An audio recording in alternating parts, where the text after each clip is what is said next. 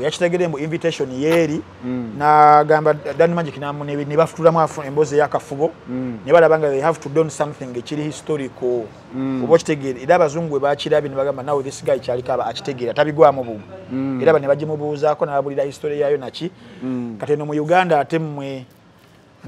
tetwakitegedde bulala mwakitegedde bulala nga bagamba ki Empale yabakoze Empale ya pepekale Empale akukusizaamu bice ebyo affidavit sizo nazo neza amateeka zikukusiza obachi nemu naye kyekyo history Empale eyo wete webadde etambula okay Empale ebadde etabudde abantu naye kasito ginyonyodde bulungi semo Bobi semo Bobi Empale eyo ne principe era yagambye kyekipale kiwolowe wolowe kyekyo abakitegedde mu kitegedde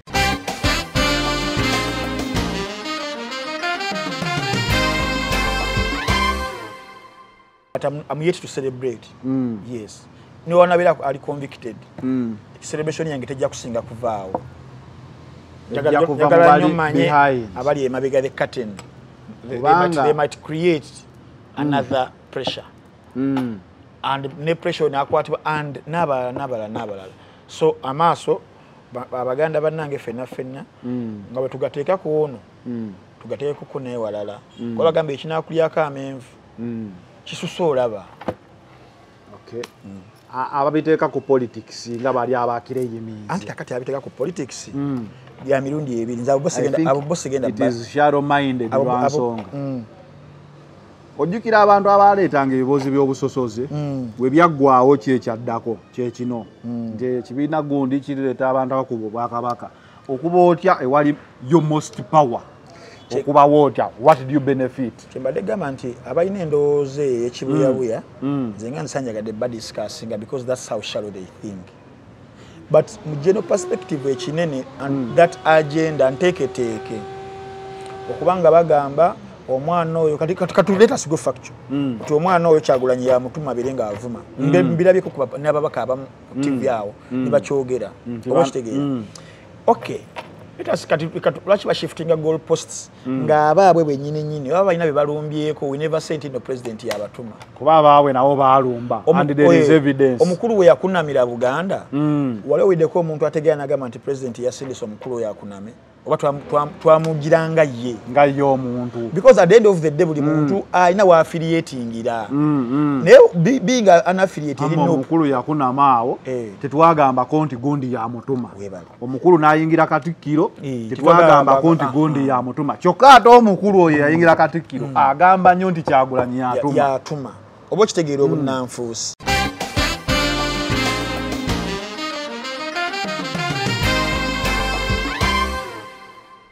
obubbi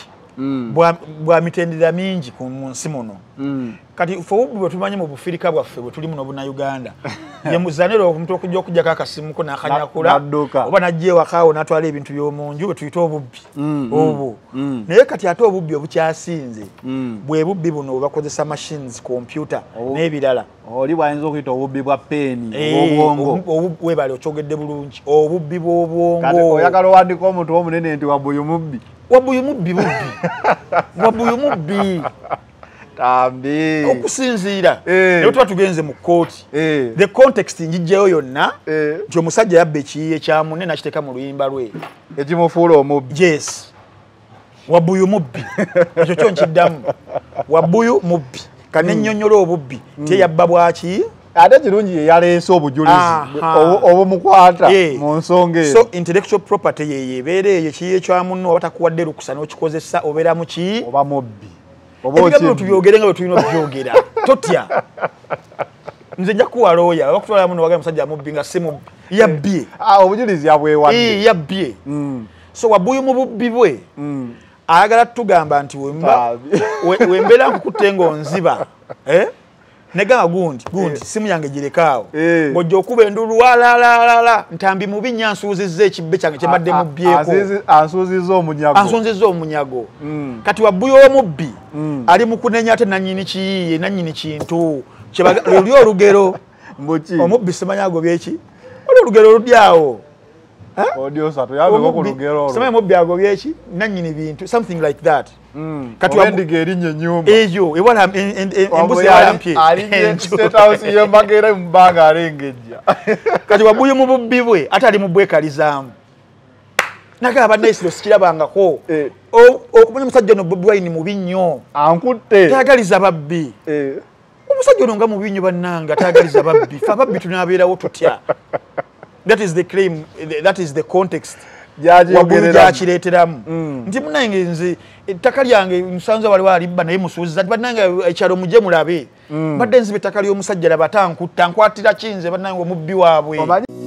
Almutawa Enterprises Limited bano bakugu nnyo musonga za real estate zonna oyagala kutunda oba kugula ttaka wekwate Almutawa Enterprises Limited tulina ploti ez'enjawulo enteketeko bulungi ate nga ne bbeeyi yaazo esobokera ddala ensonga zonna ez'ettaka wamu n'okulikulaakulanya tuzikolako tugula sako n'okutunda amayumba era tusolooza n'abapangisa oba okulabirira ennyumba zo abakozi baffe bonna bakuguka era bakozesa mazima meereere tusangibwa ku Hoima Road Nassana Municipality Wakiso District Esimu 0756 oba 0705 tufuna ku WhatsApp +973 362 388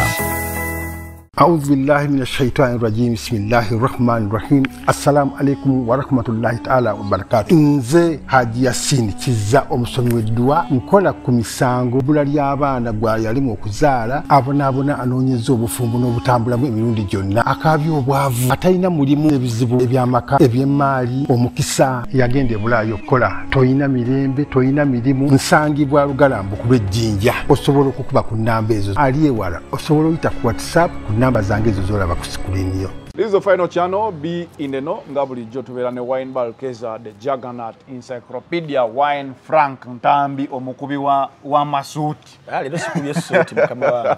Omusajja agenda tuliisawo bisente. Sikubye wardrobe ndoza lino zikyusa. Matandiso byogera. Tandiko gamba nga twambala zi wardrobe. Okira gondi yali Jona gwe bagamba kebeera mu wardrobe. Tugenda kudda mu wardrobe. Tulabe nga tukyusa kuba honorable batandise okugamba nti oyagala kwesimbawo. Kuba honorable oba honorable kunyumira. Ono yangambye noonya visa.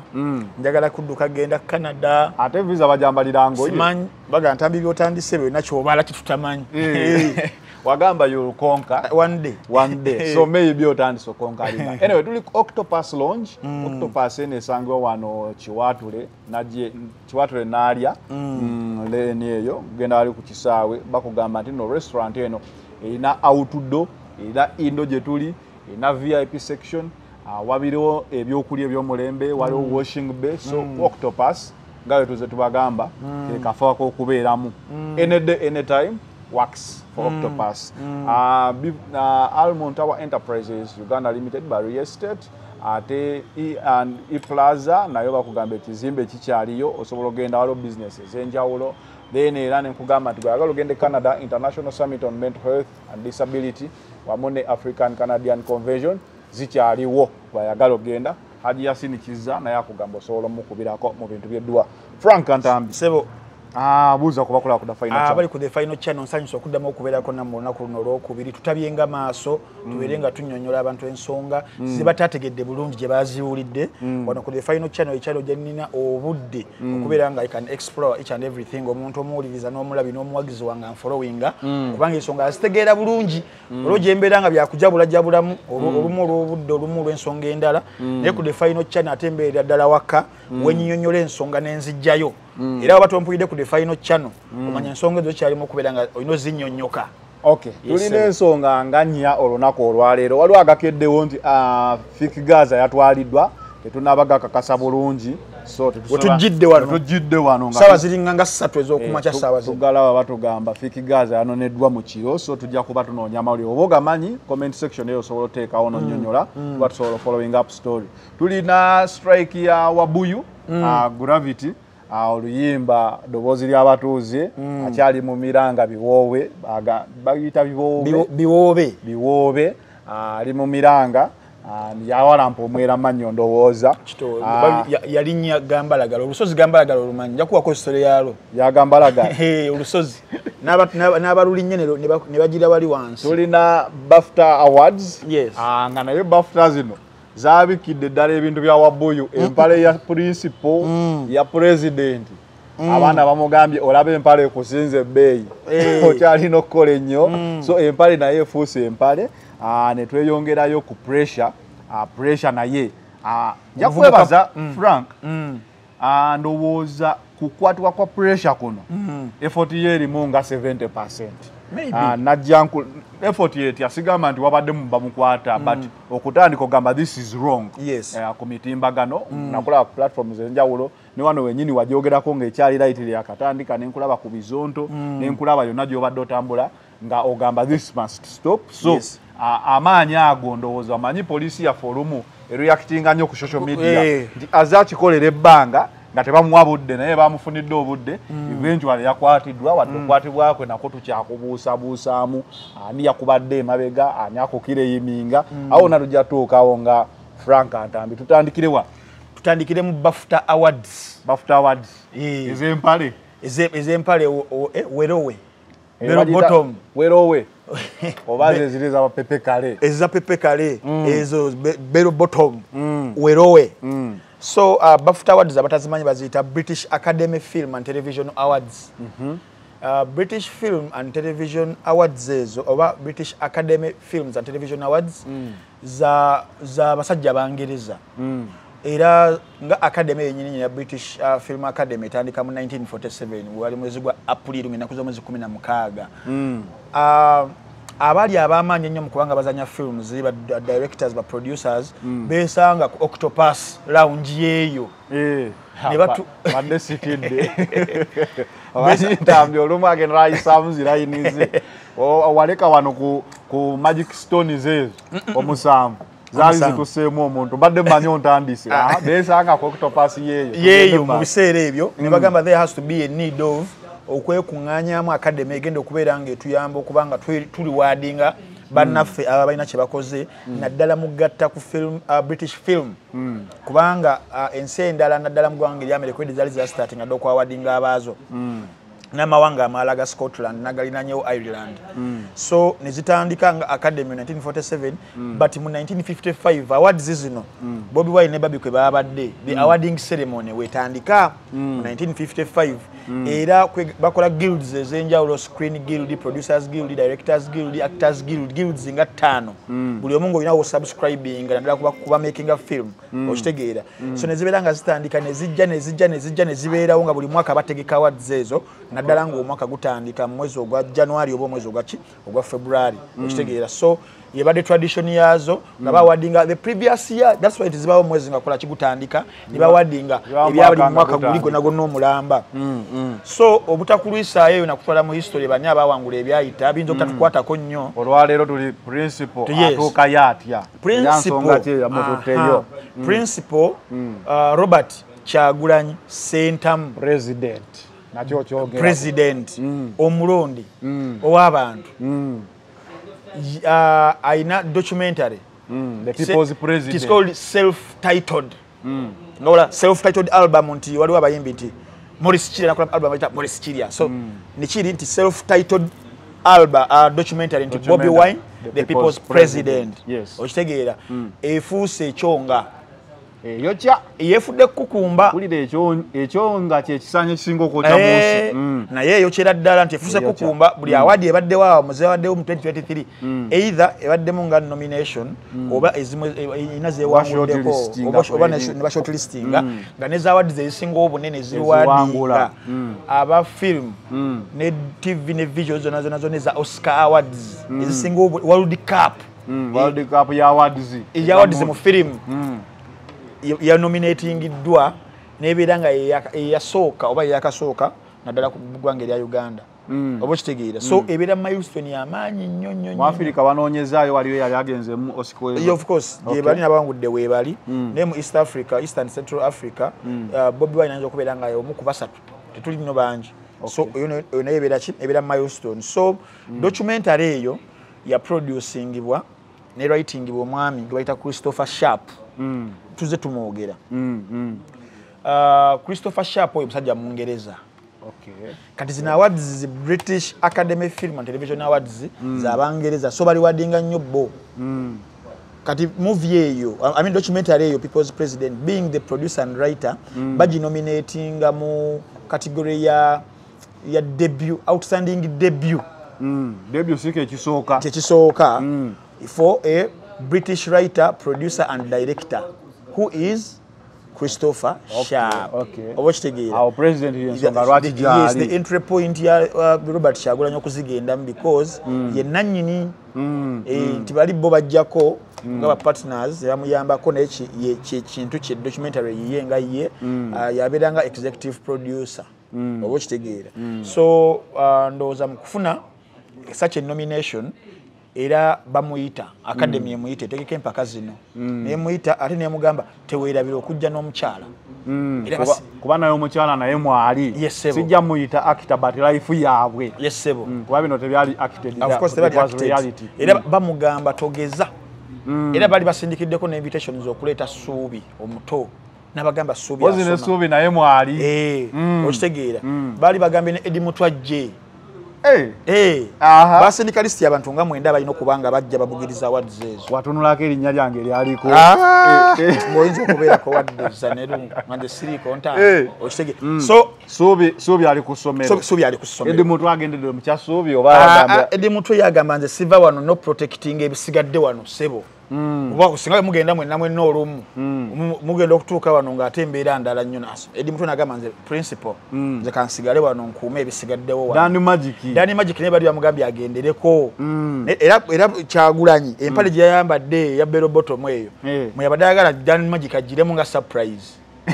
era idea Dani Magic yagireeta y'ekipale ekyo ekinene ekya bero bottom Dani Magic yajja idea naye ku lunaku olw'okugenda Dani Magic ate yeebaka nnyo otulo bagenda okuba kusimya Dani Magic nga teri kagenda okuddamu ogikwatanga ennyonyi yasimbudde dda Daxi asigaddewa Daxi kati essaawa zino oluyimba lwatambuza naye yali afunye gundi koolo okuva ogende Johannesburg akoolwo Mickey Wine naye ate yalina conference yalina okwatenga ku saidi z'e Malawi okitegeera Dani Magic omuntu aliramu Empale lwakwa Dani Magic oyo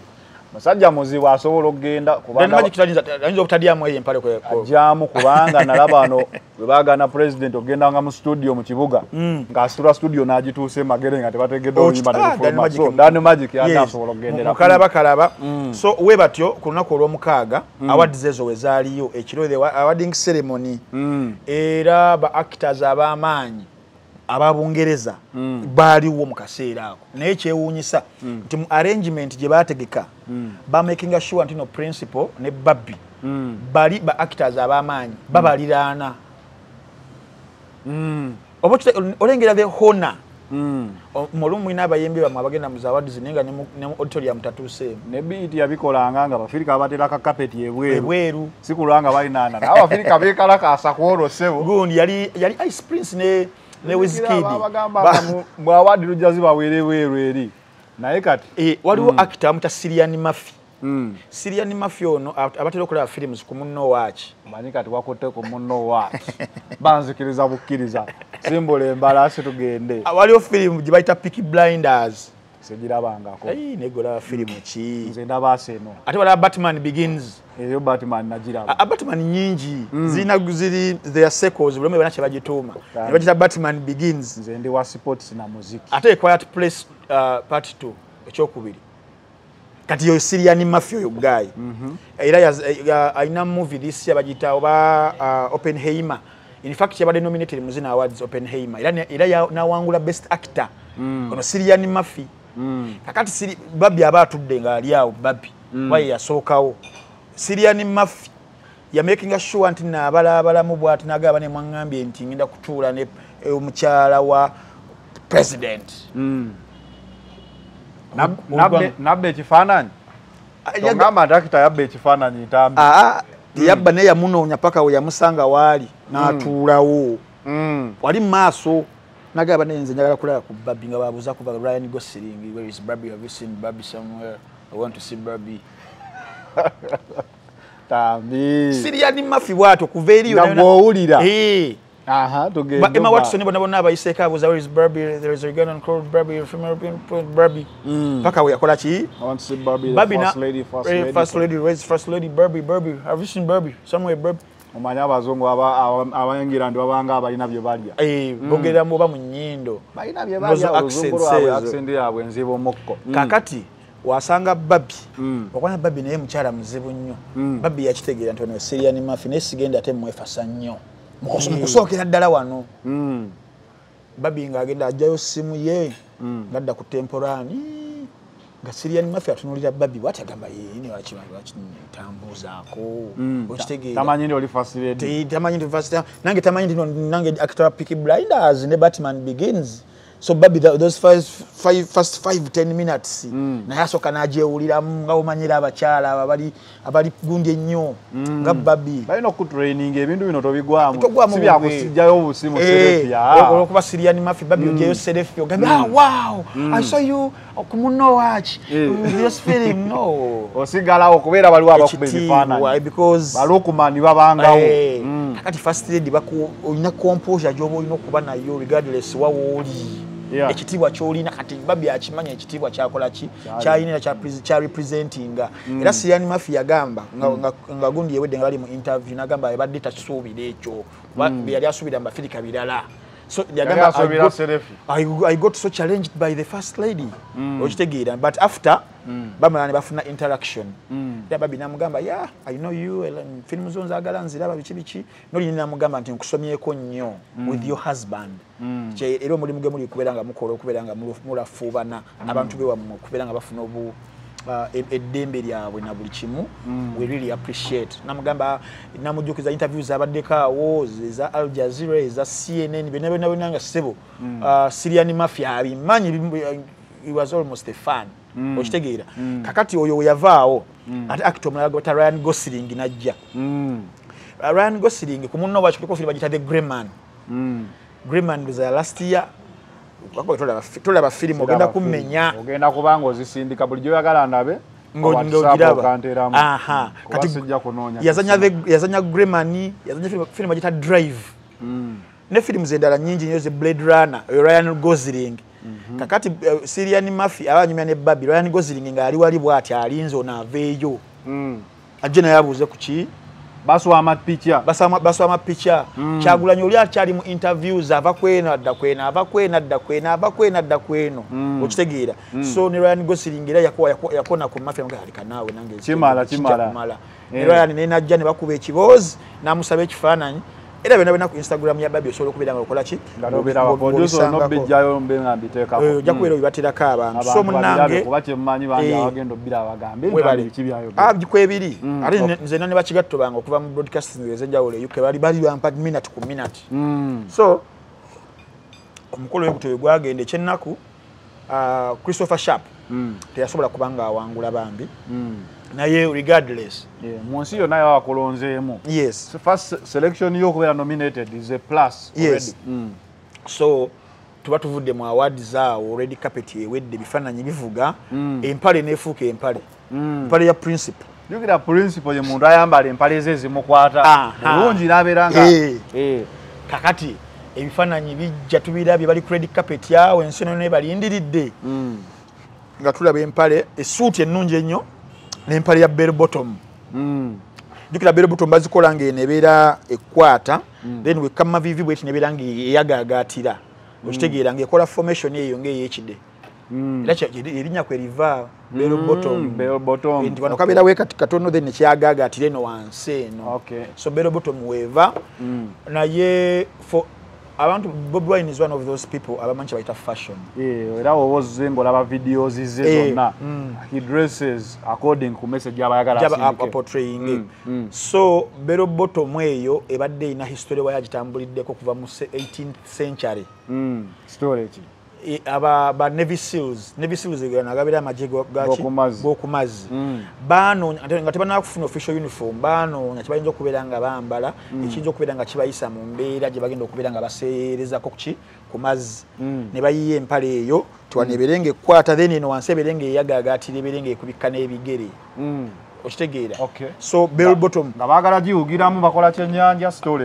nedda sigiwugiramu kase kubanga ngamba nti empale eri eyagaagaatira bayinza okuba bakola kifiini kyekyennyanja kikolewe kiti bali bagala ebeere nga ebayambako naddala mu mbeera y'obudde obubeera ku mazzi obwo nti ekubikka ddala eno yonna ng'eyagagatidde no wansi. So nejjanga efuna transformations ez'enjawulo era nakati saba zino oba ogobeera navesirwe bayinamuko ku modernization y'empale eyo naddala ku uniform yaabwe gye bali mu kwambala waliwo uniform za mirundi mingi naye mulimu naye weekola ki ya ceremony ne ya white mulimu naye wejjira nti tebasuulanga nnono eya bell bottom eyo. So nege nange esaasaana tradition esaasaanya egenze mu Europe egenze Asia weba tunabiranga bajambula mu 70s 80s naffe wano mu Uganda mu 70s sebe mukama wange yaliwo konoza obulira alima namakulanga banyumya musamba galansanyuke mu kyembeewo bikisidole abazibize neba eri wamala bayimba ku mbere Empale za bell bottom so ze zaliwo bell bottom yali amaanyi nnyo ate kakati wogigunda yes era nayo ya amaanyi so nege nanga bwetu nesoka ne fadinga mukaawo but emaze nekomezebwawo eno mu 2010s 2020s zetukola ki zetulimu because inako history wamanya agigobererako almost for 200 years kati Kyagulanyi president yakitegere mu invitation yeri na gamba Danny Magic namu ne bafutulamu emboze yakafubo ne balabanga they have to do something ekiri historical obo kitegere era abazungu bakirabi ne bagamba now this guy kyalikaba akitegera tabigwamu bugu era bane bagimubuuzaako n'abulira history yayo naki kati no mu Uganda atemwe tetwakitegedde bulala mwakitegedde bulala nga bagamba ki Empale yabakoze Empale ya pepekale Empale akusizaamu biki ebyo affidavit zonna ez'amateeka zikukusiza omo oba ki nemu naye kyekyo history y'Empale eyo wete webadde etambula. Okay, Empale ebadde etabudde abantu naye kasita oginnyonnyodde bulungi si mu bubi sebo bubi Empale eyo ne Prince Pera yagambye kyekipale kiwolowe wolowe kyekyo abakitegedde mu kitegedde. Okay. Nga tuvuddeyo eyo bafuta ne Empale. Wabuyu. Namulabyeko ng'alajanya. Wabuyu abantu bayinza obutamutegeera. Gravity omutujju. Sigo wangamba wamuyita Wabuyu babeera bamutegeera bulungi nnyo abewaabwe. Anti final channel tebamanyimanyaga abasajja abo. Okay. Wabuyu oba Gravity ng'akaana ku luyimba lwo lwaggiddwayo. Kiki yakoze Wabuyu? Oluyimba lwaki balugyeyo? Kisookera ddala. Mbo president tayagaliza industry embo ali selfish nnyo biki bingi ebyayogeddwa naye omanyagala nnyo kati naku zino okusomesa okitegeera eddwaliro lyakomawa kati ebyo nabyo nga nze gwobibuuza nange ebyo mbali njagala obikubuuza ate nonsooka okitegeera ekisookera ddala Gerson Wabuyu mukwano gwange nnyo oyo mwagala nnyo mukwano gwo nkimanyi mwagala nnyo Wabuyu oyo era Wabuyu oyo kumanya mwagala nnyo leero kamusomeseemuko ekisookera ddala waliwo mu Luganda kye bayita okwewussa okwewussa kyeki kwe kubanga otegeera newefuula atategeera nja kwogeranga naawe kati Wabuyu yeewussa yeewussiza lwaki ekisookera ddala nti ekituufu abeera akimanyi naye n'asalawo akole opposite because of ekigendererwa kyabayagala okubanga ayisaawo lwaki instance esookera ddala eyaliko weeks ebbiri emabega gitwajja ne tuttaanya eyeddwaliro ekituufu yali akimanyi naani alina obuvunaanyizibwa obwo naye abutikka omulala nekikola n'akiyisaawo awo bw'atyo kubaite okwewussa oba okwewuddiisa kusigale kwewussa n'okwewuddiisa nakyo kyekimu okwewuddiisa era kiva mu kwewussa mu Luganda olwange okwesiriwaza neyesiriwalizaawo n'atambulirako wiiki ate teyawera nnaku 3 tugenda okulaba n'omusingi agukoze ki nti yasima musingi yasima omusingi gw'ekikomera si gwa ddwaliro okusinzira etwalaba ate yavaayo kayanira ettaka so kayanira ettaka lyaliko enkayana lyali terinaggwayo bulungi yali asima gwa kikomera ate abamawulire yabagamba ki asima gwa ddwaliro ande eddwaliro ayinza okugamba nsooka kuzimba kikomera baleme kubba materials wesanga munda omumwe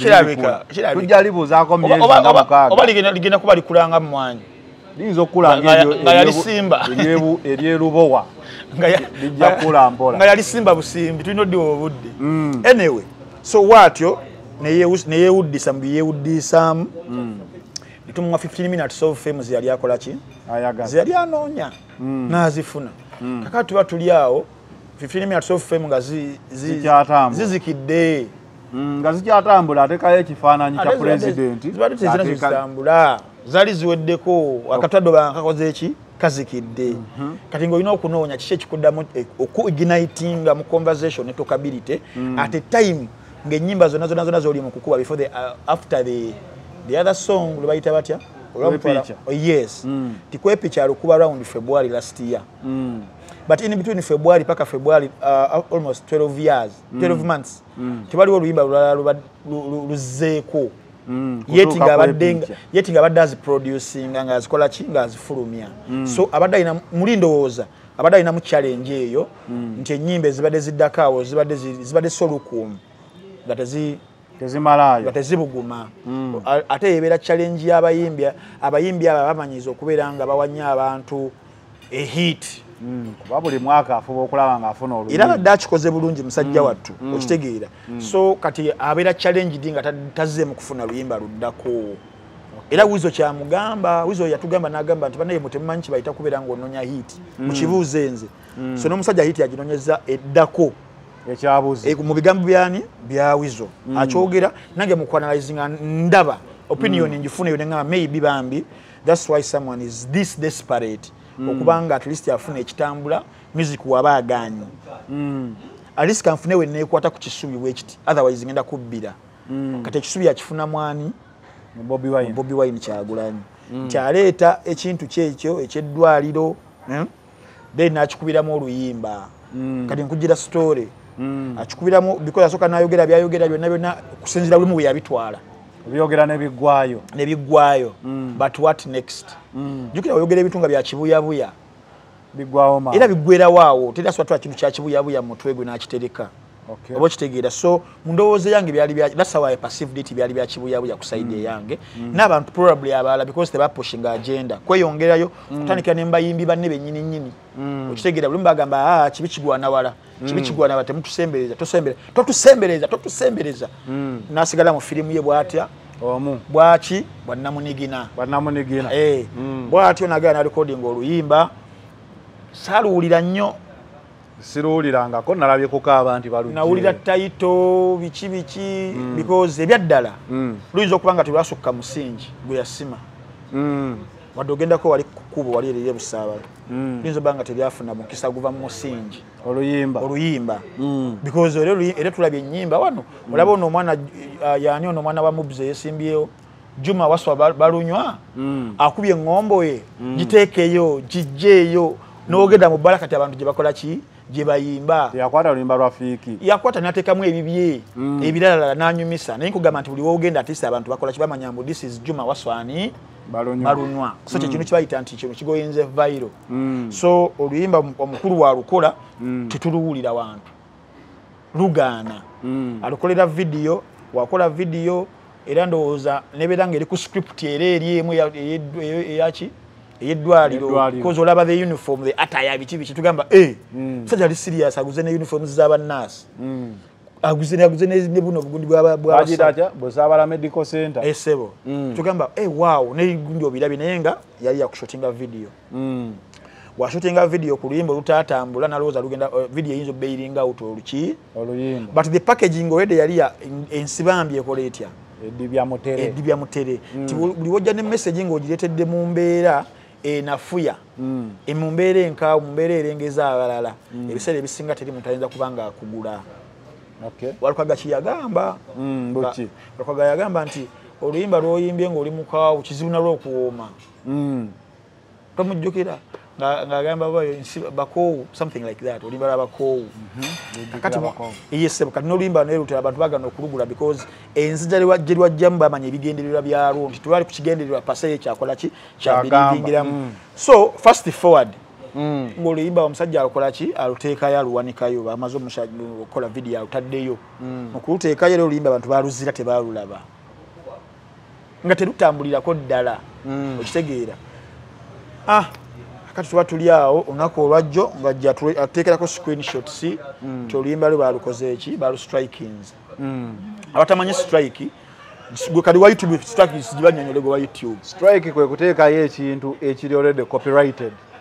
it could be a video it could be sound wokiteekayo YouTube ekusindikira message nekugamba eyo product si yiyo nekulaga bannanyini baayo nekulaga oba seconds zicho gwe twatukola wano video kangamba olina kuba mu oluyimba lwa epas oba olwani bakulaga seconds part eyo ebaddeyo either cut it out oba they strike you down oba tosomye email eyo. Yes. So omukulu amusindikira email teyasoma yagisoma nete yagitegeera. Okay. Mune osobola okusoma notategeera. Comprehension is key.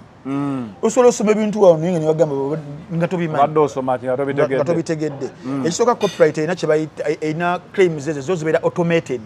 Yeah. Omuntu talina na budde bwo ye ateekayo product n'akirekera internet. Kati yebe ekimanyi. YouTube erina content ID management system. It is just an automation. Byekola bweko system baba logic creating. Tuwoterayo ekintu nga si kikyo. System ye detectinga algorithm yayo negamba azaneru wakagotaddeyo wa Ntambi so mujeyo obujemo party erichi eri copyrighted yes. So wabuyu mukolo limba lo yakola ayina byakozesa ebyatali bibye mu luyimba okitegeera so eri ingiri yebera system ye detectinga ne wobo samplinze mu second it is even about the length baso okugamba nti kano koka jemu kano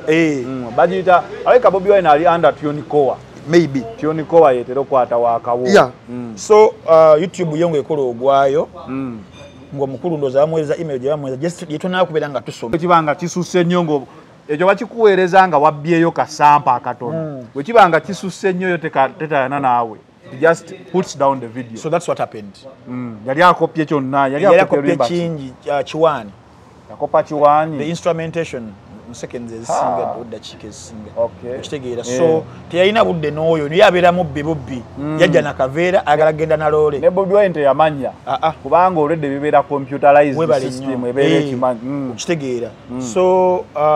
omukulu oluyimba nga balukola ki? Balujjayo. Nga balujjayo. Kakati ekikolwa ekyo kitugenda okudebatinga kubanga wabuyu yagamba tize wembera nga ndi mubbi nenyingira ennyumba yo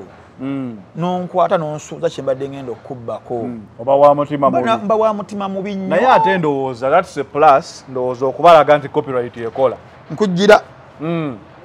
manyi tulina owa abantu examples eziri relevant because olaba bino copyright zino zetulimu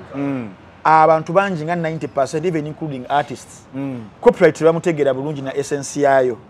kanchikunyonyole copyright kyekiyiye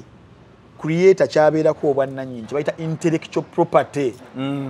nga atazi registers webale for copyright protection wezijja wano nenkola waka naawe nesimu registeringa wali mu upload for copyright protection omuntu asobola okujja n'abijjawo n'abitwala ewala nebifuuka bibye mulaba abaana ba TikTok batuyisa bubinya aba YouTube bakwata video ne bazisala but olumu bayamba eno kisinziira so obubbi bwa mitendera mingi ku munsi muno kati fo obubbi bwe tumanyi mu Bufirika bwaffe bwe tuli muno buna Uganda ye muzanero omuntu okujja okujjako akasimu ko n'akanyakula oba najje wakaawo n'atwala ebintu by'omunju bwe tuyita obubbi obwo naye kati ate obubbi obukyasinze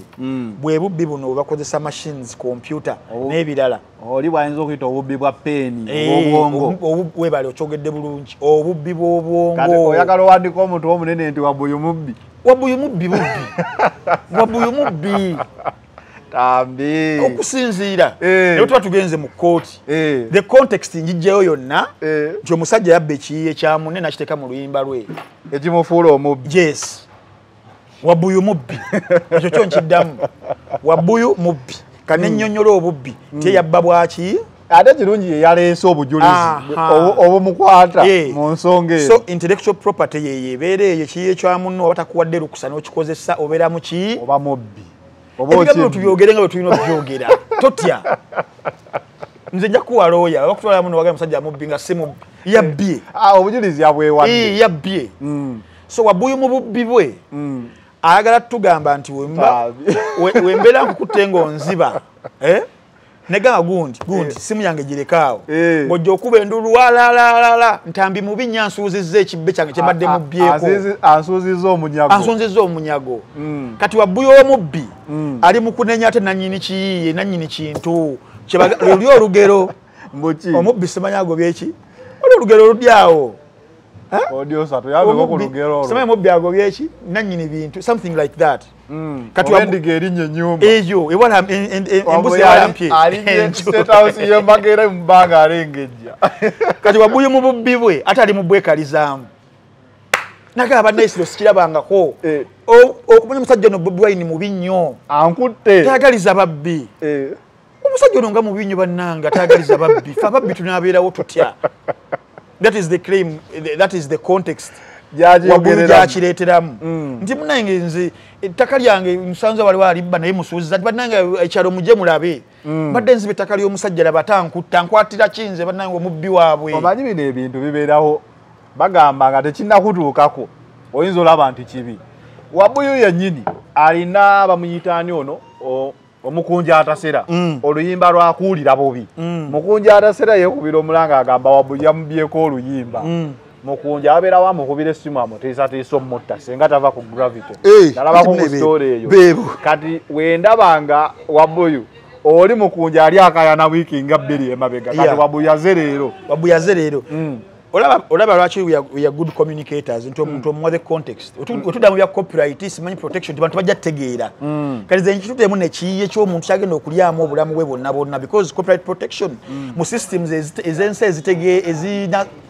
sandiga bali nagamba ezitegeera naffe tutegeera systems ezikola ewalala wakuwa omuntu ali copyright protected nga ne policies weziri bulungi nnyo zikumanya asobola okumulyamu n'abazzukulu ne balyamu. Tuze tukola story nga tugamba abaana ba radio bafune ku sente but because wane waffe systems zirimu amayuga okitegeera naye kati for Bobi Wine ti Bobi Wine being a global phenomenon takyali wano akati ye oluyimba lusobola okuba protected even in other territories. Family ya Charlie Chaplin ekyalya kuwaka we n'olwaleero webale nnyo kuba waakawa atambula yes wadde ye yagenda naye wax ne wabata kya producinga work kagambe kama Mr Bean wateeka ekintu okwo baba bakyalya ku kintu ekyo lubeerera yes tosobola kujja n'okikozesa bukozesa n'okyozaamu webale nnyo so munnange mwana wattu Omubbi agoba nannyini bintu bye story Wabuyu omubbi w'ekiyiiye abbye ebintu bya Ssuubi ne Kampala ne Solomoni abbye mali yaabwe ali mu kuba mali y'abaana bakyagulanyi kwe bagenda okulya mu maaso eyo taata yateekawo poliisi police eri systematic ena detectors na biki byo bimukutte tali nawo taata yeteekera ali mu bafuta yes ne bakala yali kataddewo legundi ezo biki byonna byonna embwa zibuggola ogudde mu kikomera bakutte kati ate ng'ogamba abantu bannange mujje mu nnyambe nannyini bintu ankutta katolooza Ssuubi anagamba atya gravity kuba Ssuubi tasirika Ssuubi tamanyi gravity Nante bajja muleetera omuntu tamumanyi Ssuubi nti Ssuubi olaba Omubbi wuno abadde abbye ekintu muzeeyi kye yakkolera ng'otera okuwulira emboozi za Ssuubi tumuleke naye kakati mu kyo one kiraga because we are debating selfishness ya Kyagulanyi according to Wabuyu n'ekikolwa kya Wabuyu kale let us pretend munaye Kyagulanyi ali selfish nyo takola ki tayagaliza bayimbi wabagala kumubba n'abakwata abamubi nnyo let us pretend ekyo ebintu ebyo biyinza n'okutuusa mu kkomera bayira kuba omulenzi ono yakakola ku Valentine yani ono Little Boss ojjukira ebintu byabwe ne Irene Namubiru ne oluyimba njagala ndowooza byamutuusaako mu kkomera definitely so Wabuyu kyakayana obubbi bwa intellectual property abantu waliwo babusaagisa kankunyumiza story about copyright obubbi ne bakutte mu ggwanga lya Bungereza bakwata genda maaso mu ggwanga lya Bungereza bakwata abavubuka nga balina warehouse gye balimu nga bali mukubera nga bootlegging nga Premier League bootlegging kyekwe kubera ngo broadcasting ekintu kitalinako buki buyinza okitegeera so because of technology advancements and what they find ways takati ndo kyo bakikola batya ntera okulaba nga wanze ndaba nnyo omupiira balina numbers ze bateeka zibangeza alphabet bagamba akantu ako kakwata ababbi kikola sikisuubira nkajjukira nanga sijja kulimba eyo ye kodi gye bateekamu nga backcode okwata omubbi era omubbi we bakateekamu ng'abadde telecasting omupiira oba broadcasting omupiira bwe ekifaananyi kye kifuuka black and white. I don't know how true that is. I also don't know. Nembadde gaba bagwa ku bayayi nga bali mu kiwoya house babutuleginga emipiira omupiira oba gwali gwaseno naki ane tegwali gwaseno guno gwali gwa maniyo abantu gye basenga okulaba abantu tebayinza butabutulegi nga mupiira gwaseno as maniyo gye bali babutuleginga kozo omusajja namugamba emeka 10 mupiira 10 twakatambula emeka mukaaga babulayo bagenda bakwa mudakana hala kamugenda chazi boy 10 kale so nga munnaye bagwa ku bavubuka babakwata babasiba emyaka 99 bali bagisindikawo emipiira ate emipiira basindika ku sites endala ez'enjawulo kati already Sky Sports gye bawa rights negebera egabira ku BT Sports ne bagenda nga bagabira according to the geographical locations za broadcasters abalo kusinzira ku the breakdown of the rights ne prices ez'enjawulo myaka 99 copyright infringement banji bakutte mpulira n'obera mu kisaawa awo tokkirizibwa ku recordinga mupiira ogwo osobola ku recordinga some highlights okitegeera naito nzaleta kamera yondi na final channel ezokwata mupiira gwaseno gwemigge giyinza okukulya bangu bajja ku lubuto banga bakututedda kiyumba anaagwa. That's how abazungu we protectingamu ebiyiye byabwe. That's why batugaggawaddeko nnyo. Kakati kyagulanyize traveled man agenze mu industries ez'enjawulo yonna nabeera ng'amanya ebikola ki ebitambula ate musajja muyiiya tagenda kubeera watuule akole ebiyiiye bye mu ggwanga omutalina systems is protecting ebiyiiye bye wabula nga ate zisobola okubeera protected mu other jurisdictions agane kubeera ng'akola ki ng'akola kyalina okubeera ng'akola okuwa abantu bano abalala abayiiya nti this is what we have to do. Abayimbi essaawa zino bawabuyu babadde bali mu kukabira government for copyright amendment.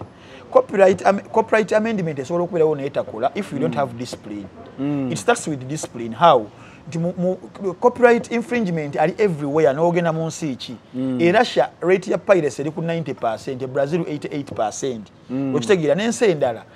naye because mulimu abantu abalina culture ennungi bo tebafaayo ne waka bali copyrighted and what bagenda goyinga eri bawagire because balina culture and discipline eyo. Omuyimbi Kendrick Lamar yakufumya album ajja to Pimp a Butterfly 2012 Good Kid Mad City 2012 n'erikinga online nga tegenda kufuluma munaku nga 3 October 22nd yali efuluma n'erikinga around 18th abantu ne bagi streaming ku bwereere naye baddayo ne bagula album ng'ekoze ekinga efuluma in support because they have that discipline. Kitandikira kuggwe kakati omuyimbi gwe ng'oyagala baprotecting emirimu gyo ng'era osobola okusiba omuntu azeemu oluyimba webale nnyo kuba kyekakasa bw'okwata kati oluyimba lwa Gravity kaŋŋambe kwepiikya n'oluyimba ayinza okusiba ayinza okukuba ayinza okukola buli kimu era ekiraga nti upcoming ono kyakoze kati olaba ali mu kunoonya ffe abasajja abajja ne tunyonyola abantu nti omuntu kyakoze ekyo si kituufu abadde alina kukola bwati ne bwati ng'agamba omuliko nja kukuba ggwe onnemesa omugaati oba okitegeera kati olaba ayagala kukuba ffe olwo ate abamubyeko ekiyiiye kye oba okitegeera so mbadde kugamba nti kibeera unfair for an artist nga oli mu kulwanirira obeere ng'ofuna copyright amendment for the protection of your works zibeere nga zivaamu ssente okitegeera ate nga you're doing the vice gw'oli mu kukola ate kiri contrary ekyokola ki kiba kitegeeza nti waliwo ko obuyabayaba waliwo ko obutamanya njagala kukozesa kigambo nga kizitomu naye nga kya Luganda luli olukusiki obw'abayimbi abamu obweyagaliza tukireke nokireka kubanga obulwa n'ettaamu gy'okozesa waliwo obubuyabuya obubuyabuya mu bayimbi abamu you're fighting for copyright protection ate you are stealing an intellectual property. So Gravity tumuleke oyo n'olimba yabadde azeemu kiwani yabadde alina pieces ezimu zaseemu alinga copyright eri clear oba instrumentation oba kiba bikiralifayibona tetwaluwulidde olwabadde oluwanika ne balukubirawo ate alayika yabadde abbye kinene nnyo. Anyway katweyongereyo ddala tumalirize n'ensonga za pressure. Yes, pressure yakwatiddwa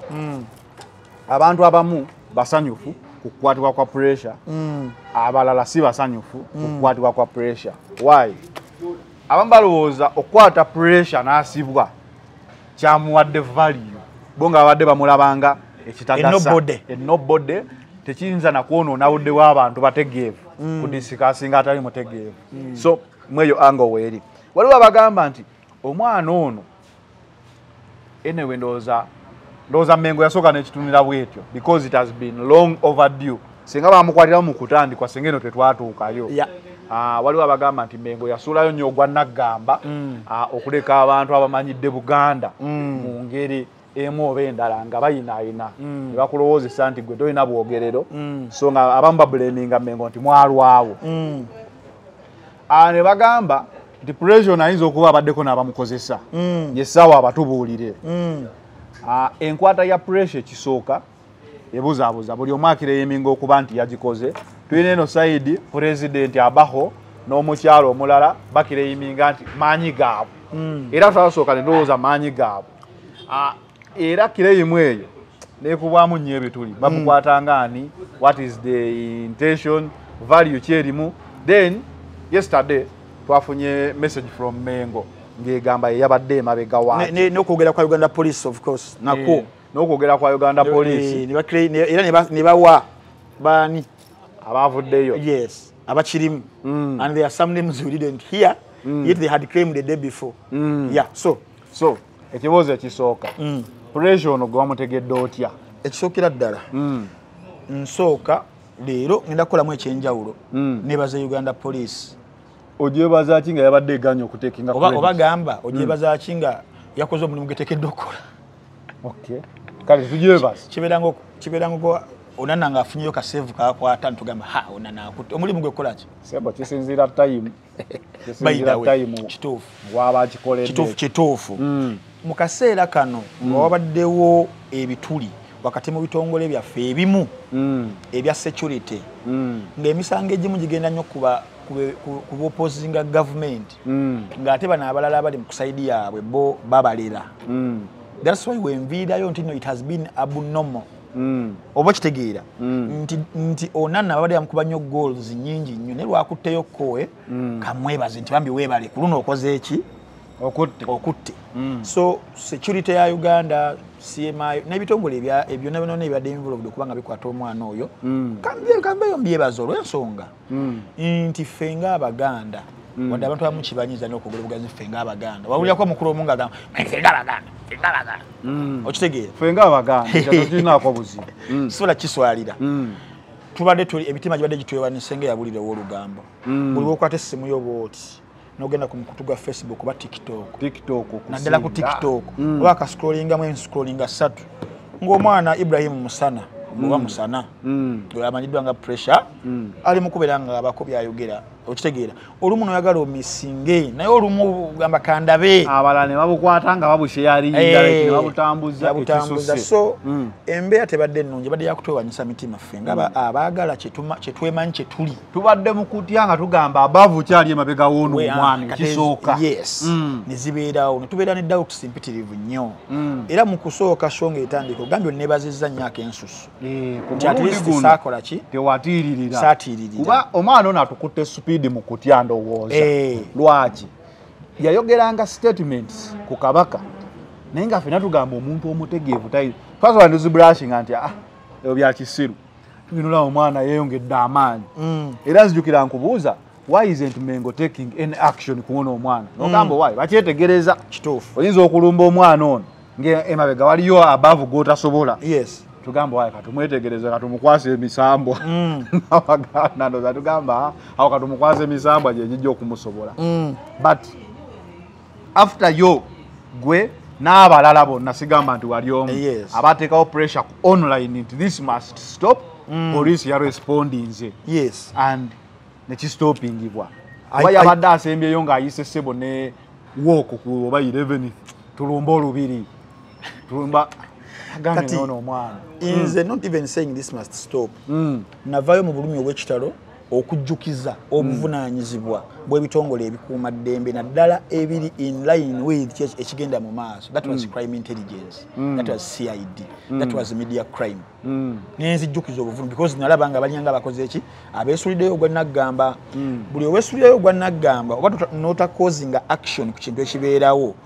ogumya abalala one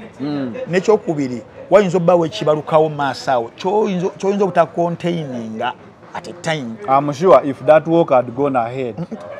woko yaita sola kubeerawo emboka yandibadde mu kibuga awo banditegedde nti bingi kati ffe ababadde wano e Uganda ababaddewo ebbanga nayo kenyini waliwo toli musajja mutonyo 29 yes Buganda riots. That is what I was growing to omusirusiru ono ne bandibadde babiri newe yanditambudde n'obupande oba n'akagoye kamu kyeyandibadde asparkinze yandibadde takitegedde. Yes nti no already obusungu abantu bwe bali abantu bali silent naye banyiivu kigamba abantu bali ku boiling point obusungu bubali wano so you wouldn't need something that could spark obusungu bwabwe buboilinga mu nsonga ekibuyabuya oba kitegeera. So I was cautioning security, where are you? Era in cautioning them, one of my videos cutting out egenda ku TikTok saturating everywhere batuukako because I got a call on that very day in the night. Yagamba Ntambi video twajiwulidde, thank you so much. Naye twagala mutwale perception eyo try to see we are doing something already but nga omanyi intelligence kunoonyereza biki oyinza obutabiranga ojja ku updating abantu ku buli kyoba otuuseko sometimes oyinza n'okwecompromisinga notakwata muntu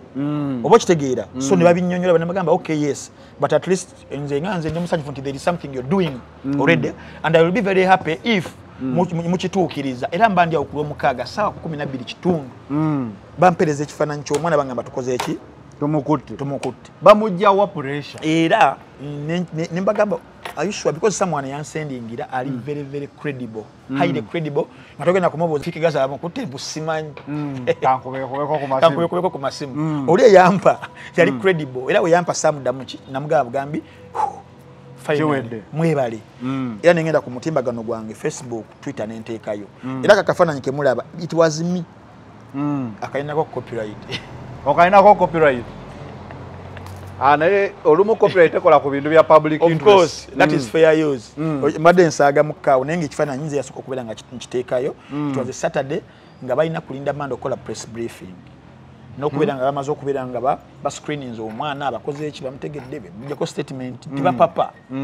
So internet nebeera washed with ekifaananyi n'okukwata kw'omwana. Tuba tuli awo nga waliwo abeeberese ku nsonga. Abakireminga Victory. Bakubye winning goal.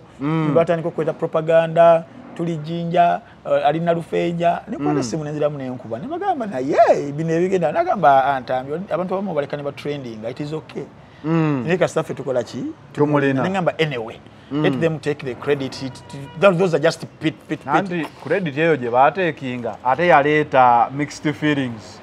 Nga beebuuza omanyi waliwo omuntu akola ekintu n'ogamba naye ono waaba yakikoze eno si diversion. That is why ngamba waki poliisi yaleka abantu tukire mu Victory eyinza okuleeta doubt mu bintu bya mu bwongo bw'abantu. Olaba abakireyiminga they are affiliate somewhere politically and they openly say it. So kati baneutals bayinza ogamba temba oyo si diversion kiwotalinga down amaanyi poliisi gebekozesezza. If police had kept this person nti emukutte neteka ku page ye nemu simanyi enaku zino tebakyakikola to parade the criminals oba ba suspects nemu paradinga nga poliisi yemulese. It gives a more mature message. Yes. And I also getting the message distorted mu bantu abakireyiminga nti bakikoze tutandika babuza bakikoze ngani nanti kakati olaba ebintu engeri bitambula. I raised the same concern ne bagamba Ntambi tugenda fightinga buli omuntu jenga twewozaako okitegeera ebintu byaffe bibeera inline bibeera mu bakiyita batya bibeera mu protocol okitegeera era gwe ku Monday erinda tugenda kujja twogere buli kimu era yo ne boogera gwe amanya bagawuliddemu abakireyiminga oba nze atawulidde saawulidde mumanya kanalabe kampi seconds asatu kalina kuno kakati ekyo kiba kyemaze okuwa answer ekyo ekyo nga kiva muki nga kiva mu ddiiro oba okitegeera oli nga ya trending nze lunaku lumu naye nga tolunaku olwokubiri bagamba yiye you understand so it discredits ono eye parties than the security yebe maze okugira open arms nti kiriwo ekiti okiraba so ekirungi kya byonna nti ali apprehended kuba nange muli nazukanga n'ekiro kulumaka nengamba hane Ntambi watyanga simukwate credibility yange kubanga abantu bafunira mixed feelings njukira abantu banayoga tebanoonyereza kimala muri mu video account training nga omwana oyo agamba ha muri eyo mujaguza mulowooza bankutse biki abantu nibankubira amase Ntambi watulimbye kubeka video ngakaki oyo noonye data wafe watulimbye ne mwabaki ne banvuma mwagala nyo likes mwagala breaking amawulire kumbe ka video kadda oba kitegeera so society yafe regardless so nze ku Monday Buganda wevayo through the spokesperson wa the entity nayogera ne Charles Peter Mike katikiro nayogera ne police nayogera muli ne ngamba okwange ngukoze nganze okitegeera katuleke gugende mu due process yagwo kuba simwangu era we tuba tugenda mu kukatonaawo nti I might not be an expert in law and I'm not a law practitioner, but I've consulted so many credible lawyers about this matter since Saturday. Ngambabuza kuchino, what if this, what if this, what if this, what if that. Ile tuwae tukola prep. Ngambye ko ngamba Ntambi scenario eyinza kubeera etya ng'omwana ono jukire abafumye bayitirivu nnyo. Punishment ziyinza kubeera nga zitya. Okusinziira ku police yes eteiringa omusango guno gwonna ndowooza mu baavumye abasinga obunene ye Kabaka mu story eno olaba nga bakulaga concern yaabwe erinnyo ku kitiibwa kya Kabaka era neregerera ne weakness endala nti we are deciphering 49 50 videos 58 videos. How does somebody record 50 videos? Ezo nona gasiza lunaku lumu ezo na ntono zali waze anti okyazikuto mu 1 2 paka 50 ebyozo ne byeyongera kuditi bindi no ona abadde akoze kyasaana okukola nga mugambe kati now you step down weweeyo tugenda genda okkawo ne kasoko tumalirize kino omuntu ali eyo yaligambye because we are speculative we are being speculative naye we can argue law is about arguments omwana ono okusinziira byabadde akola alumiza abantu bangi bayitirivu bawera nti ng'oggyeko kino ekyagoyinga below ekyagoyinga above and over ekyekitiibwa ky'omutanda naye waliwo n'abaana abalala abakkiriramu waliwo presidenti waliwo mama wa presidenti Katikiro omunabagereka maama omukyala yennyini Nakanguubi n'abalala Pastor Kakandi n'abalala so mu mateeka DPP asobola either okusinziira because bano bonna baavumye omwana ono muyinza obutabamu abalina interest nga tebalina interest bo nga bakireka so buli muntu aba alina oyita complaint ye kati muyinza obamba no nibone bagana bano bagaka tutinge interest so ne kibeera between them na ye oba kitegeera guno musago gubeera gwa state already Uganda versus kakati mu mateeka kye basinga okubeera nga bakolandala mu criminal DPP alabamu so basobola okubeera nga bamendinga charge sheet ne ba creating accounts ez'enjawulo singa all these babeera bali interested either basobola DPP asobola okubeera nga kitwalira wamu kyonna fayiro ng'eryemu oba si kyekyo buli muntu asobola okubeera nga yaleeta ekiki ekyenjawulo okusinziira ku DPP kyabeera akoze eki kyabeera alabye oba DPP n'agamba guno ngugobye guveemu ngenda kupresentingayo gyonna gino kisinziira naye alina obuyinza obusemba yabeera mulamuzi kweza ensonga so mu nsonga yo n'omwana there are still a lot bwe tutanaba kubeera nga tutegeera I believe there are those who won't pick interest abajja okuba nga bakireka so nga tugenda mu mitigation facts nga tuleetamu abaana ali ku defense nga baleesemu ebyomulalu bikoze bitya nga provinga medical examiner najja namuprovinga abagenda mu mitigation facts either kubanga okusinziira mu mateeka amateeka gabeera mazibu era tebakulimbamu newabeerayo definite punishment ku musango gwonna kisinziira mu mitigation facts zino omulamuzi zaatunuulira n'agamba in fact mulimu naye amasobola okugoyinga bakiyita caution they get cautioned ataweereddwa kibonerezo. Yes. So nti badde gamba nti no mu nsalawo y'omulamuzi yasinziira ku all these nga bibadde bijja asobola kusalawo nno n'agamba mukulu Ntambi kale kajese ku nsaga kisako oyo kumusalira kitono abantu kijja basse mmeme wansi tusigale nnyo ku oyo kuba kati wabaddewo abagamba omuntu ono alekebwe nga tali mu mateeka kyonna kyonna ekimutuukako mu society yeba emusasudde eba emizimu gimusasule kuba yabadde alombye bwakabaka obwakabaka si bweba n'emizimu nedda sikikiririzaamu ekyo so ziba n'empewo zaabo kituufu naye sikikiririzaamu zisobola nandi zo zisobola okufuna punishment etuufu ey'okumuwa mu mateeka ano balaba he can even walk away scotch free. Definitely anti badde gamba kati ate awo ojja kubaawo empewo zirekedde kyalo anti gazimulinda wabweru ngazo zitekingawo ebyebitabo bigaje katukozeseko ebyempewo badde nnyonnyola kino ekya bakitata ebibonerezo nti mu misango egimu tulabye nga busobola okuwoza omulamuzi n'agamba naye na cautioning nga tokikola ki tokiddamu kozi mu mateeka aba first offender uno mwana bali bamusibyeko I think okay kitegeera so kibonezo kijja kuba kinene so you cannot determine omanyi bagambira nti n'omuzibi alabye kituufu pressure n'omuzibi alaba kituufu naye kati this is a matter of legality not morality okay oba kitegeera so omulamu asobola kujja n'agamba I'm just giving scenarios is happening what are producing am court n'emisango gye bamusomedde police etebereze jinzo muggulu so madegamba ekisembayo obutono e caution ne bagamba kibonerezo tokiddangamu onokiddamu biki bibaddengawo oba ne bagamba katugaze guno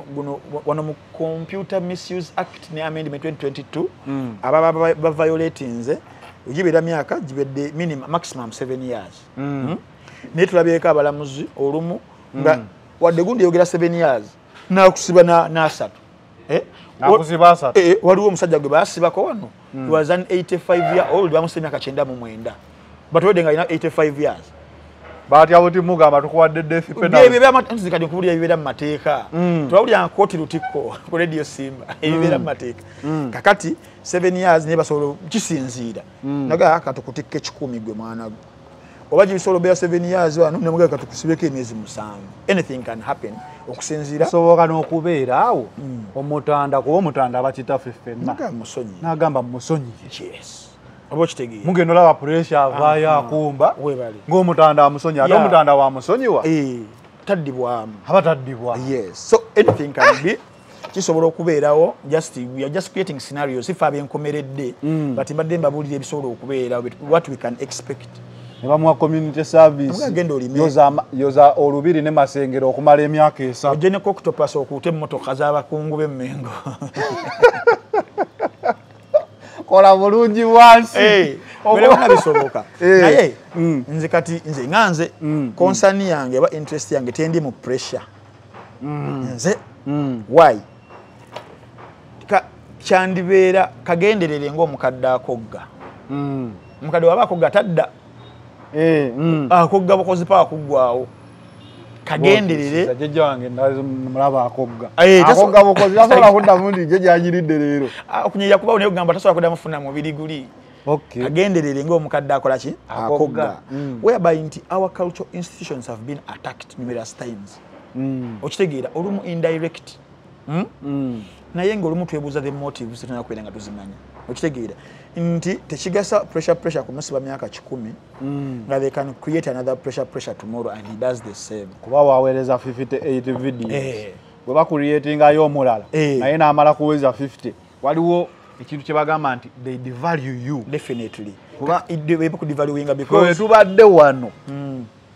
tetugamba tekibangawo naye tubadde wano tubadde tulabira ddala kiringa oli okumusanga ng'avuma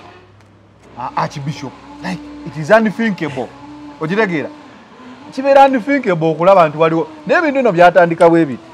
twalaba abantu ku mutimba gwakuno kuno abajja ne bayisa mu katikkiro eggaali nga bamaanyi wano mu ggwanga n'avuma n'agamba mayigabi kibi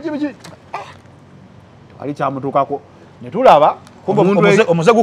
gukula awo ne tulaba omuntu sebo eyakeeranga enjuba ng'eyakanga wano woogiraba n'akyusa livansi n'akunama omujjukira oyo omuntu omujjukira tugamba katulabe kibagenda omukola tewali kumbe omuze gukola ki omuze gukula ne beba inspiring obikola bakola ki bawera abantu ne batandika okukola stories ku online nga nzijukira waliwo channel bagiyitano bagiyitanga media choice oba biki channel eri awo yakolanga seba abantu bavaayo nakola interview okumala essaawa 2 nakola ne series ng'agamba ye kabaka omutuufu and nothing was done to those people paka omulenzi ono wazza ate ye n'agamba kati ate omuzeke gukuze n'aleeta n'ebivumo ebipya ebimutuusa ku mutendera ndowooza bagambidde owaayi tubakomeko naye gukuze nnyo so mbadde gamba nti nno tulina okusooka okuestablishinga okumanya balabe baffe be baani ate nga kabaka yayogera nti waliwo abatayagala bwa kabaka ojjukira speech endowooza bwe yali mu lubiri awo nawe yayogerera statement eyo obwakabaka weebuli naye waliwo abatakola ki abatabwagala kati tulina okubooza puresha wanaabasobodde okwogera amazima natubuulira ade anti okwogera amazima kubaako evidence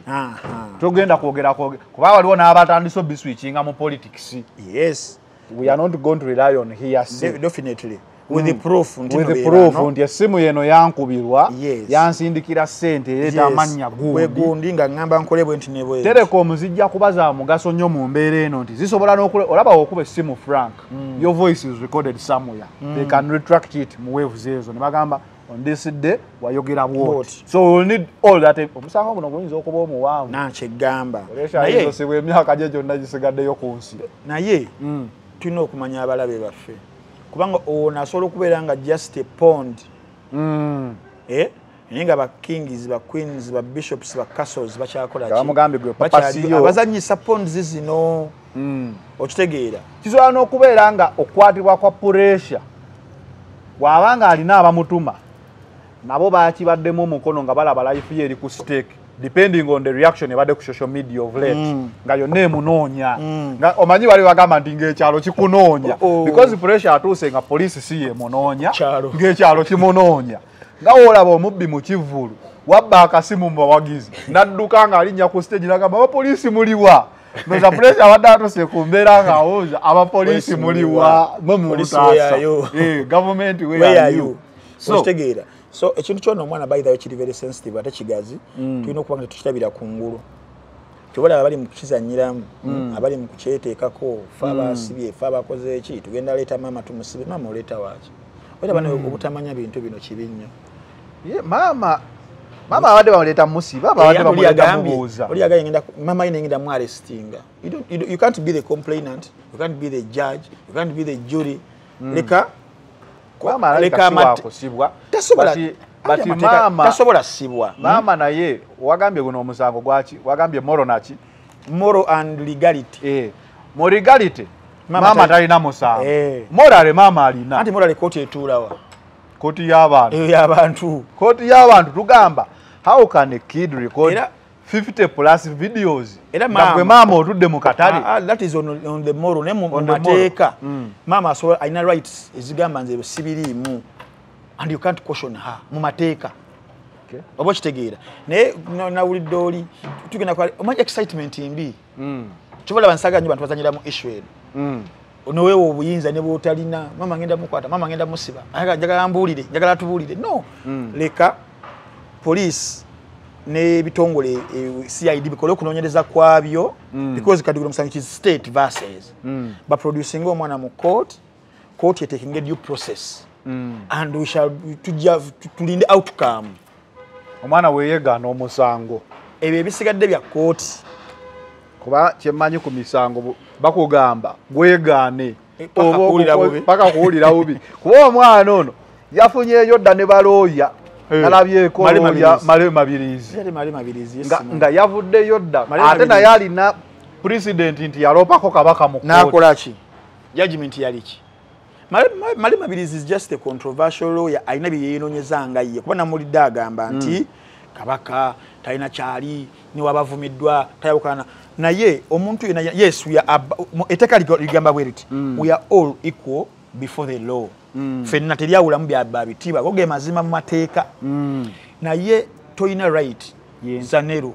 enteeka wansi ekola hate speech kunze ekola malicious speech byonna eteeka weeriri Computer Misuse Act 2011 amendment mu 2012 sections 25 gye bajjawo ne bateekamu 26 ABC ne D nga zirambika bulungi kati male mabirizi wavaayo nagamba omwana talina musa omwana alina ebyokuansaringa bingi wanaba biwangudde it is okay olaba abamu banyiivu ku mwana ono okukwatibwa okujja mu mateeka gano ag'ensi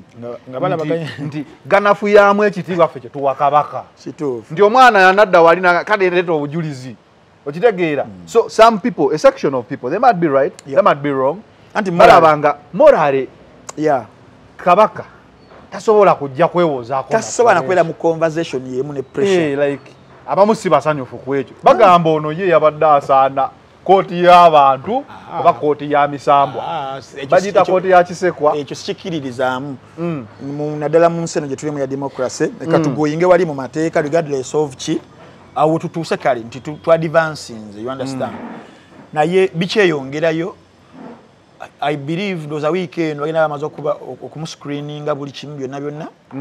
misango ki gy'osuubira nti giyinza okuba probably zisobola omuggulwako okusinziira ku poliisi nga gwe yayogedde naawe nga otunuliramu ensonga of course emisango gyonna gye yamenye omuli hate speech omuli ezono count naye emisango gibeera either ebiri oba esatu nti cyber harassment cyber harassment egiramu wamu ne computer misuse oba nagwo mulala kwasokola omusango gumu ne bakusomeramu computer misuse is the whole act kyonna kyonna kyabadde akola akimenyere omwo mu nnyingo ezo kati muzino mu nnyingo computer misuse ne bagyeteramu hate speech ogwo gumu kati mu hate speech nawo ezo ziba sections kakati wane emisango isobola okubeera cyber crime ne bachi offensive communication kati yegenda gibeera nga gina counts endala eno wansi eziwere nyingi nga bwakola video ana 5 mu plus asobola okubeera ne counts 5 ne 10 nti ate ne bana abantu basobola okusalawo nga bakava mu zanero n'ogwa mu Ntambi nagamba wanagwa wangudde gwe nenze okitegeera nze tannampoza but nze muli I believe nti n'abantu abasinga naddala be yakoonyeko be yagize they don't have interest in this boy this kid they want to know who is behind the kid kyekikulu kuba kyekikulu wali ogambye tumanye abalabe baffe omuntu nga nawuliddeko mbu yabadde anoonya bya visa oba asayiramu mbagende UK ne boogera n'erinnya ly'omukyala ayadagala omukukusa ebyo sibinaako obwino sagala kubyogera naye I don't think UK osobola ogifunirako empapula ng'oyise mu bwakabaka buvoola because it's a kale UK Republic monarch kuba tulaba amaanyi ga king now mangi nnyo so tosobola kubanga onoonya mpapula za Bungereza ate n'olumba bwakabaka whichever ebyabadde ebirala sibinaako bisigenda bidiscuss nga sibinaako bujulizi buli awo naye kyembadde gamba nze nganze of course nafuna relief kubeera kuweweera but I'm yet to celebrate yes niwanabeera ali convicted celebration yange tejja kusinga kuvaawo njagala nnyo manye abali emabega the curtain they might create another pressure and ne pressure nakwatibwa and nabala so amaaso abaganda bannange fenna nga bwe tugateeka ku ono tugateeka ku neewalala kuba bagamba ekinakulyako amenvu kisusa olaba ababiteeka ku politics nga bali abakira eyimizi anti kakati abiteeka ku politics ya mirundi ebiri nze abo bosi genda it is shallow minded lwansonga ojjukira abantu abaleetanga ebibuuzi by'obusosoze bwe byaggwawo kyekyaddako kyekino nti ekibiina gundi kireeta abantu abakuba obwakabaka okuba otya ewali your most power okuba wootya what do you benefit kyembadde gamba nti abalina endowooza eyekibuyabuya nze nga nsanjagadde badiscussinga because that's how shallow they think but mu general perspective ekinene and that agenda nteeketeeke okubanga bagamba omwana oyo katuleta sigo factual nti omwana oyo Kyagulanyi ya mutuma abere nga avuma mbirabyeko kuba n'ababaka abamu TV awo ne bakyogera oba kitegeera okay lwaki bashiftinga goal posts nga abaabwe bwennyini oba balina be balumbyeko we never sent no president yabatuma kuba abaabwe nabo baalumba and there is evidence omukulu we yakunamira Buganda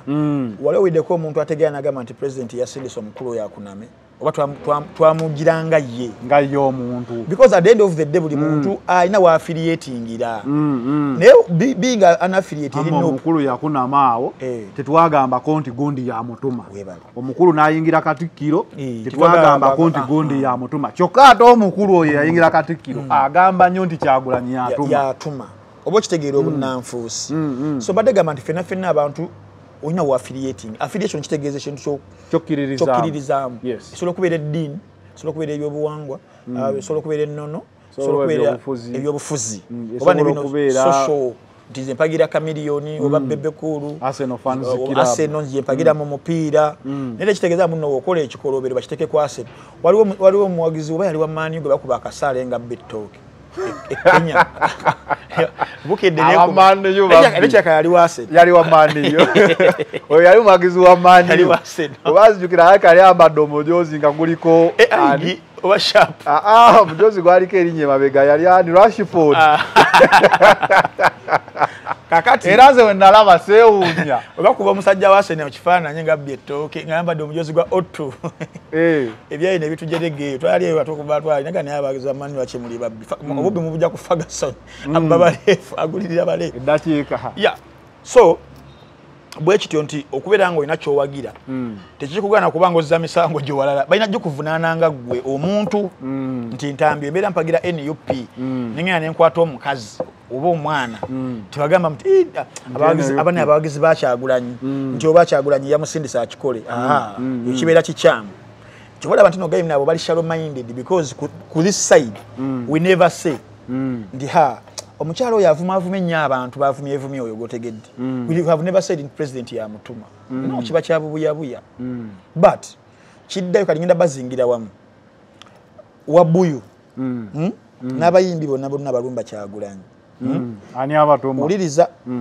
ng'ogasseeko ne bano bonna bali mu bita ya ku Kyagulanyi let them continue why ye middle card Mariewa was Kyagulanyi yafuuka middle card niba pastor botegedde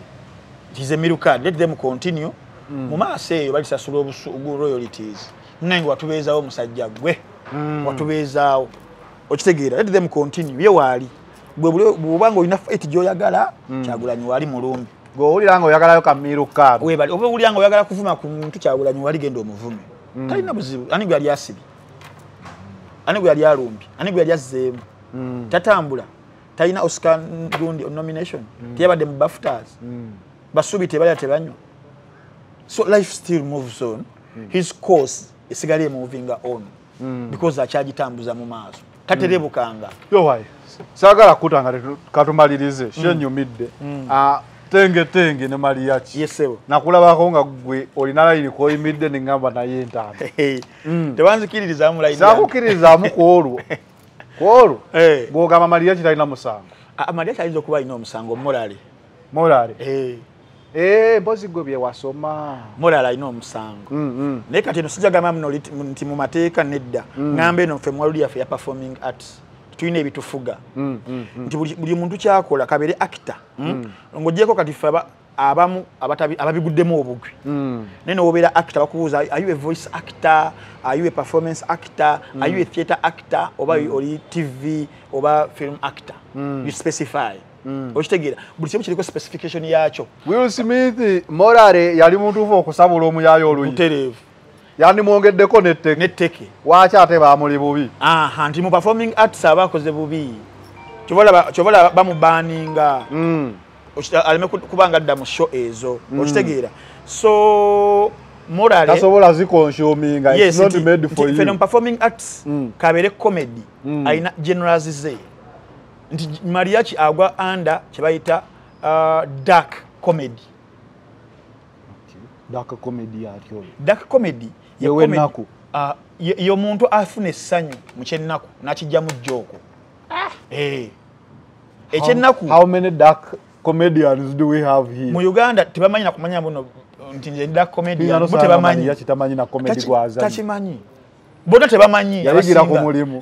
on job training okitegeera naye ngeri gye bali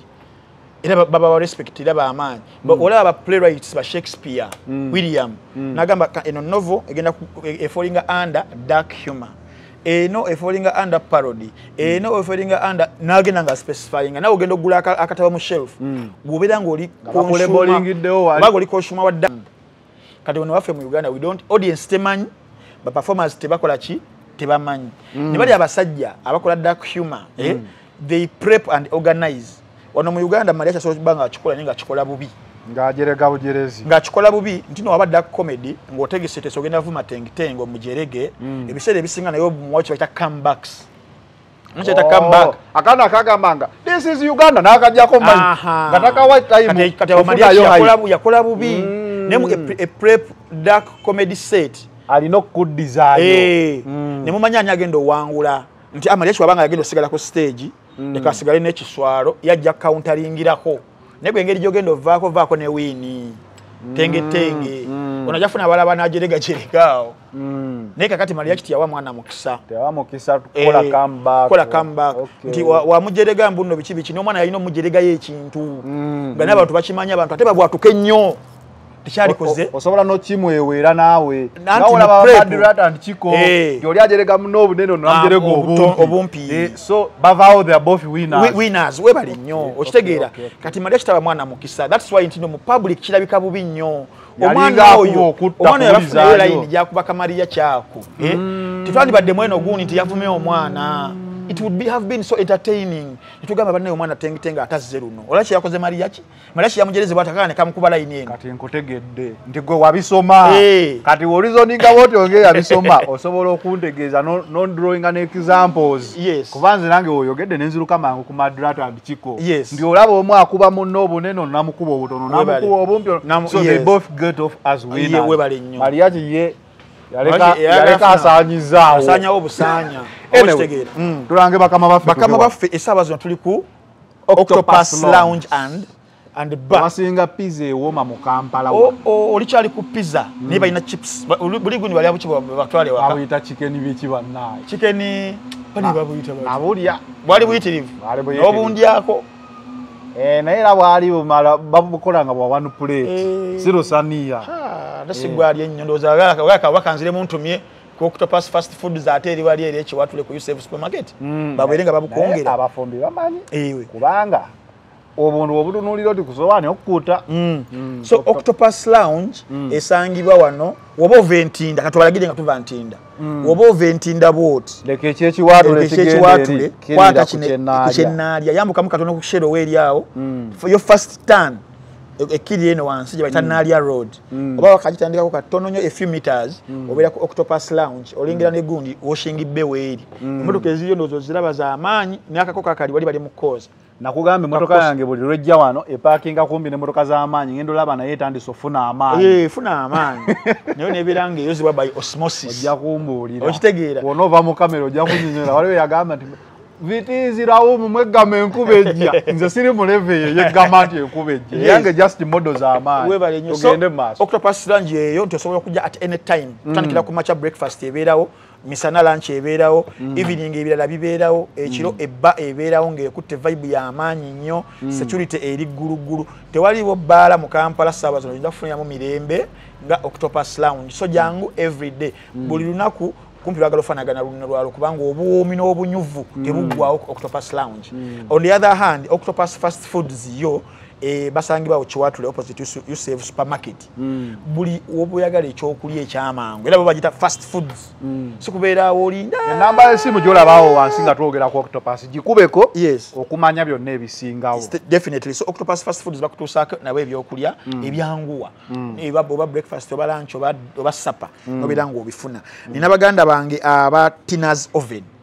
bano banneeyunzeeko aba Tina's Oven nga bakafulumu kuba nga bakola cakes bakola cakes ezisinga okuba nga ziwooma mu Eastern Central Africa kasita oyogedde erinnya tegeereddewo ziwooma erinnya Tina litambula nakuwooma iba mu Christina tulireke ku Tina oyongerayo webale nnyo so Tina's Oven bakutuusako cakes eziwooma mu bipimo byonna oyagala kilo emu oba kilograms 2 oba 500 gram buli kipimo kyonna kyonna ky'oba oyagala kilo 5 nga ya cake Tina's oven esobola kuba nga egikola oba ogenda kugabula abantu bannankyukakyuka kati nga muganda wange abali eyo UK wa abagoberera enkyukakyuka nga mutumyewo keeke nga mugabula ku bannankyukakyuka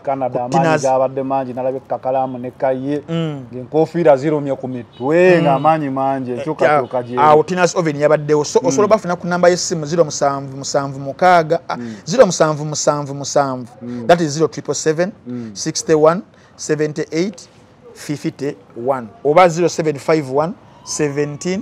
85 01 oba 0718 17 85 01 beba naffe enamba zonna in fact zezimu 78550 bichi so bebaganda afa Tina's oven oba tobategedde bulungi nnyo oyagala okubannyonnyoka nkubira ku simu 0701 87 0959 nabaganda banga banana habo mouthwash nana habo mouthwash bakugamba nti gwe nawe nalina obulwadde obw'amannyo bonna wekwate akadagala kaabwe tebakaseera kali mu supermarkets ne pharmacies zonna mu ggwanga erya Uganda kali certified aba National Drug Authority n'aba Uganda National Bureau of Standards kalungi nnyo kekwate nawe ali ebweru w'eggwanga beera nga okatumya obeerenga oimprovinga standards z'amannyogo gabeerenga gaggaya bulungi nnyo ebikajjo ennyama emisito na buli kimu be bannaffe aba nana habo mouthwash nabaganda banga ba LC's Saloon basange bakasangati ku sport complex opposite ni Afro Club oba yagala kusiba nviiri oba n'okusala basala enviiri kuva ku baana abato basiba enviiri kuva ku baana abato okuntwala oviri bange wagala kwata mu LC's Saloon au sport complex gendayo